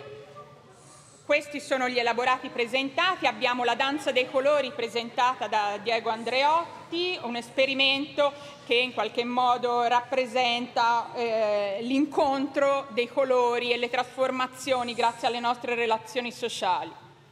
L'istituto comprensivo nella classe prima B ha lavorato invece su alcune domande chiave sul concetto di scienza e di pace e di sostenibilità, presentando un PowerPoint con tutto il lavoro realizzato, e la classe seconda D ha realizzato un gioco realizzando delle card con delle biografie delle scienziate che hanno lavorato, che si sono in qualche modo contraddistinte in più campi del sapere e della scienza e che hanno avuto un ruolo importante anche se non sempre noto o riconosciuto da premi.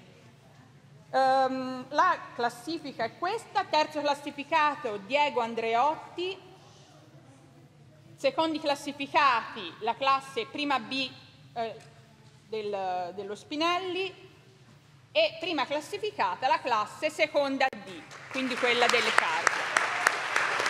Un applauso a tutti, faremo avere i loro premi. Veniamo alle scuole secondarie di secondo grado. Abbiamo la partecipazione del liceo artistico di Sesto Fiorentino con la docente, la professoressa Lizzadro, che immagino sia presente. Benissimo, che ringraziamo. Hanno partecipato non con un unico elaborato, ma con elaborati presentati da ciascuno studente delle classi quinte, quindi anche un lavoro molto sfidante perché prossimo alla maturità in un anno particolare, quindi davvero grazie per il vostro ulteriore sforzo e impegno. Lavori grafici. Poi abbiamo avuto la partecipazione di Alessio Bonci della seconda D del liceo scientifico Castelnuovo di Firenze, che ha realizzato un video. Abbiamo Alessio? No? Poi abbiamo un'altra classe che invece ha partecipato con un lavoro collettivo dell'Isis Giorgio Vasari di Figline Incisa, Matilde, Pietro, Giulio, Mattia, Lina, Marco, Niccolò, Francesco, Giacomo, Clarissa e Tommaso, insieme alla docente, professoressa Angelini e alla dottoressa Eva Leporatti, educatrice, con una striscia di fumetti. E poi la partecipazione di Flavio Giliberti del liceo scientifico Rodolico di Firenze. Presente? No. Però, allora, qui dobbiamo fare una piccola distinzione. Gli elaborati. Gli elaborati, innanzitutto gli elaborati dell'istituto del liceo artistico sono elaborati grafici che hanno esplorato, ciascuno studente in maniera libera sceglieva una prospettiva da cui guardare il tema del concorso, e quindi questi sono gli elaborati che sono arrivati. Aurora, Michelle, Chiara. Vedete che ciascuno ha dato una sua interpretazione. Martina, Matilda, Eva, Linda, Alexander, Shara. Ecco, questi sono i lavori. Vedete, si spazia dal gioco al lavoro grafico. Il lavoro invece di Alessio Bonci è un video realizzato in un laboratorio, nel laboratorio immagino del liceo, di riflessione sul concetto di umanità, di essere umano e di mondialità, e di come questo è collegato anche alla scoperta scientifica. E poi l'Istituto Vasari ha partecipato con un fumetto, con una striscia, appunto un fumetto realizzato nell'ambito appunto di educazione civica all'interno del modulo di matematica, sull'importanza della matematica. Vediamo dunque la premiazione. Abbiamo deciso come giuria di riconoscere un premio particolare all'impegno, un riconoscimento davvero per la partecipazione, per l'assidua partecipazione a questo concorso e anche per aver dedicato in maniera puntuale delle energie alla realizzazione degli elaborati. Non sono stati dei prodotti che la scuola aveva già in seno e che in qualche modo ha valorizzato in vista del concorso, ma è stato proprio un lavoro pensato ad hoc per partecipare a questo bando in un anno appunto particolare. Quindi grazie, e diamo un riconoscimento speciale al liceo artistico di Sesto Fiorentino e alla professoressa Lizzadro. Se volete... La motivazione la complessità, la continuità della proposta didattica, l'approfondimento negli aspetti scientifici uniti alla qualità dei lavori grafici. Complimenti davvero, ragazzi e ragazze.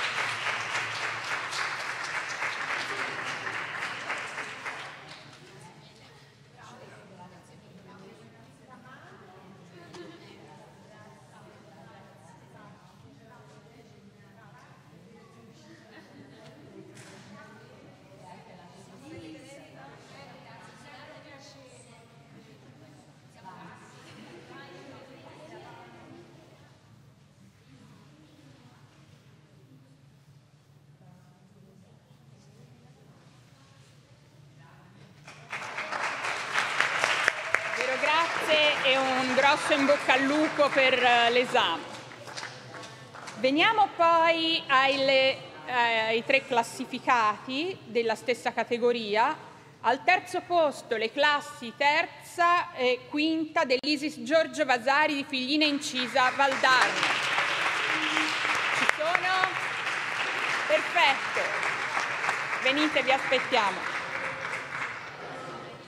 Matilde Sinanai, Pietro Adami, Giulio Borsi, Mattia Boschi, Alina Brandani, Marco Di Jenno, Niccolò Masi, Francesco Mealli, Giacomo Mealli, Clarissa Pascini e Tommaso Schettini. Complimenti.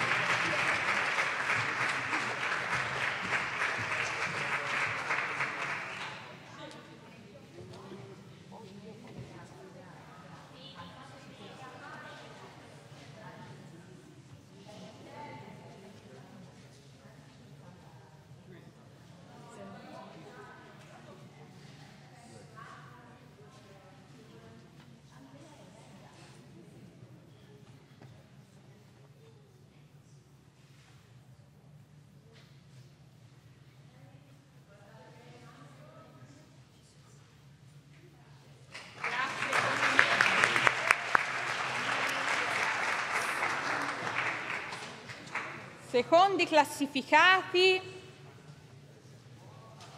è un lavoro singolo di Flavio Giliberti con una votazione di 203, non l'avevo mostrato, ed è questo del liceo scientifico Niccolò Rodolico. Un applauso per Flavio.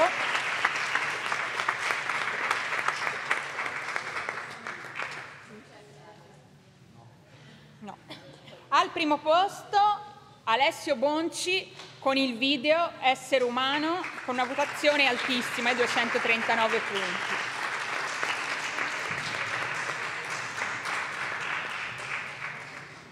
Ok, andiamo avanti. Studenti universitari, ne abbiamo qua di partecipanti della categoria studenti universitari? Perfetto, bene.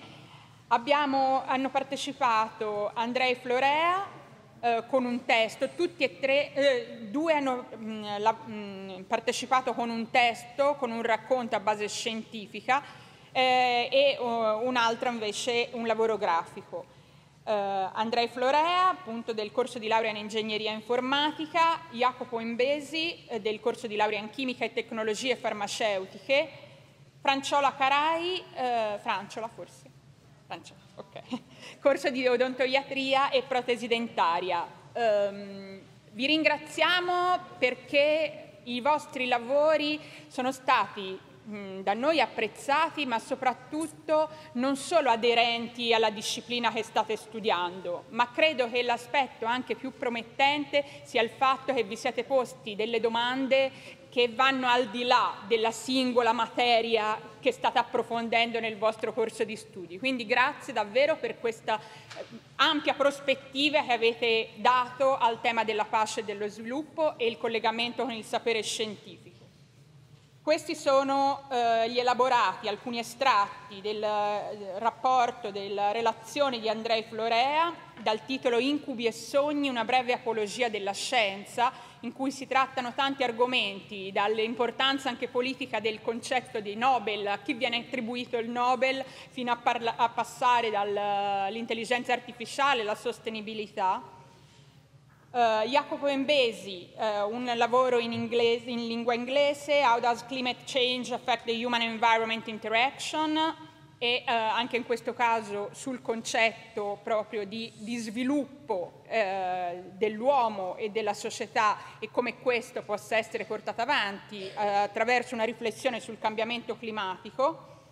Il terzo elaborato di Franciola Carai invece è un artefatto, un artwork, una sorta di scratch art, no? E con una sorta di graffito volto proprio a rappresentare l'unione dei vari saperi scientifici e soprattutto l'etica che in qualche modo deve guidare la scienza verso poi il contrasto alle guerre e alla distruzione.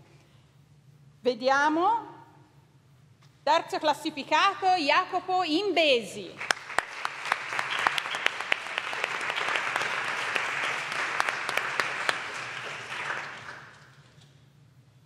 Seconda classificata, Franciola Carai. Complimenti. Te la sente di dire due parole su quello che ha voluto rappresentare? Vai. Allora, non so se si è capito perché era un po' confusa anche la mia idea all'inizio quando l'ho fatta. Allora, siccome stavo studiando una certa materia in quel periodo, che è istologia, e che dicendolo in breve è una materia che permette di studiare le cellule e i tessuti, in pratica il concetto, siccome l'idea alla base era il contributo delle varie discipline per portare alla pace alla fine, l'idea era che tutto partisse da queste cellule che sono poco sviluppate, che rappresentano i scienziati, ognuno nel loro ambito del sapere, che pian piano danno il contributo alle persone che le acquisiscono, e quindi le cellule che sono poco sviluppate cominciano invece ad acquisire un certo sviluppo finché non assumono una certa consapevolezza che le porta poi a prendere delle decisioni, a conoscere meglio il mondo e a influenzare anche quelle che sono decisioni politiche. Cioè la figura che è dietro sullo sfondo che è un po' dorata, dovrebbe rappresentare il potere, e quindi in qualche modo le conoscenze della scienza dovrebbero scardinare quelle che sono le idee bigotte, ecco, del potere e fare qualcosa di sostenibile da questo punto di vista. Grazie.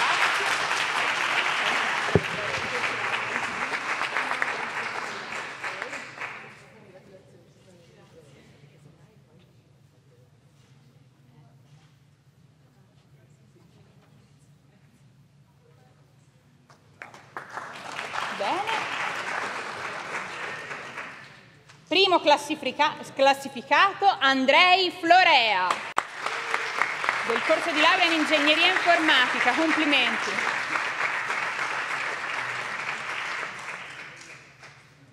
Ecco, se magari ci vuol dire anche lei quello che, per chi non ha letto l'elaborato. Beh, io mi sono concentrato, ho voluto concentrarmi molto sul concetto di educazione e quanto sia importante per non solo promuovere la scienza, ma anche la pace, perché la scienza io lo vedo come il più grande esercizio di democrazia che l'umanità può fare, perché la scienza la possiamo fare tutti. Ovviamente bisogna studiare tanto per poter fare scienza, ma ci sono anche progetti di quelli si chiamano citizen science, in cui tutti possiamo partecipare. Nella scienza non c'è, cioè, la scienza rifiuta l'autorità, non c'è, i concetti sono giusti. Se sono dimostrati giusti, se si arriva a un consenso appunto in modo scientifico, non perché qualcuno dice che. Quindi lo vedo come un grandissimo esercizio di democrazia, e la democrazia è ciò che ci può portare alla pace, e questo.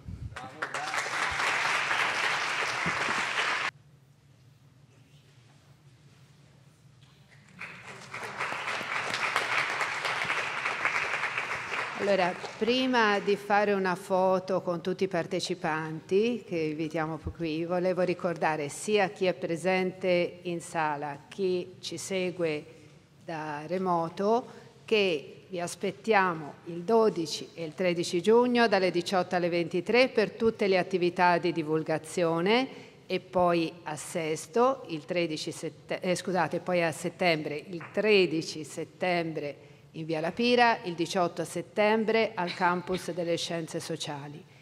Il 13 giugno alle 18:30 al campus di Sesto e Fiorentino avrete la possibilità di osservare nei 2 giorni i vostri lavori esposti, quindi tutti i visitatori vedranno i vostri lavori quando verranno a seguire le diverse attività, quindi portate parenti, amici, così oltre a divertirvi gli mostrate i vostri lavori. E soprattutto alle 18:30, come hanno fatto ora i 2 studenti dell'università, anche loro, ma tutti voi, avrete la possibilità, studenti, insegnanti, di darci la vostra impressione, il vostro racconto, la vostra interpretazione del lavoro fatto, in modo semplice e spontaneo. Quindi vi aspettiamo per una serata insieme. E allora, buona Scienza Estate a tutti!